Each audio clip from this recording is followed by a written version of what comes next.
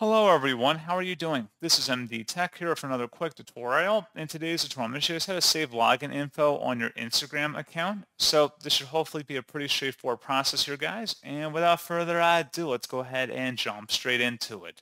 So what you have to do is sign into Instagram, and you want to select your profile icon in the bottom right corner to open up your profile page. And then you want to proceed to select the hamburger icon at the top right. And then select where it says Account Center near the top. And then go down underneath where it says Account Settings and select Password and Security.